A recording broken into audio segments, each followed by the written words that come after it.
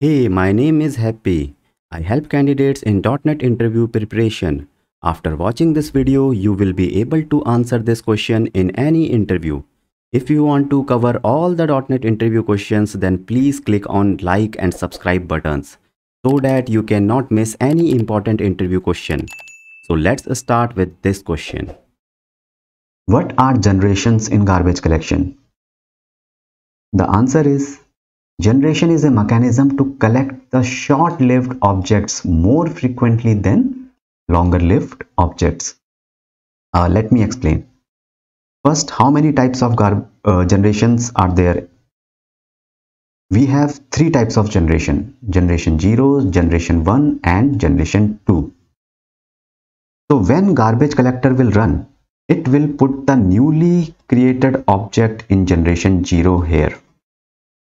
Garbage collector will also check that if there is any object already present in generation 0, then this object is still in used inside the application or it is no more required. If it is still in use, then the garbage collector will move this object from generation 0 to generation 1 and check whether the object present there are currently used or not. So again, the same thing it will check with generation 1 object also. And if generation 1 objects are in use, then it will put those objects in the generation 2. And if it is not in use, then it will dispose them. So same thing will happen with generation 0. If the objects are not used, then garbage collector will dispose them. If they are in use, it will move them to generation 1.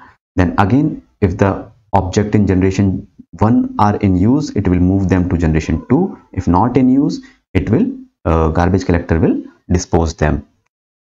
Now the important thing is garbage collector will frequently visit generation 0.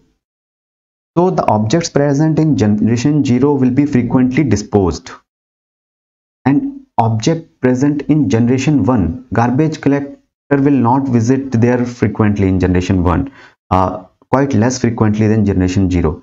So the chances of object to be disposed in generation 1 are less than generation 0, and same goes with generation 2. So in this way, garbage collector manages with the help of the generation that which object has to be disposed right now or which object has to be disposed after some time. So that is what are the generation are. They are of three types: generation 0, 1 and 2. That is the answer of this question.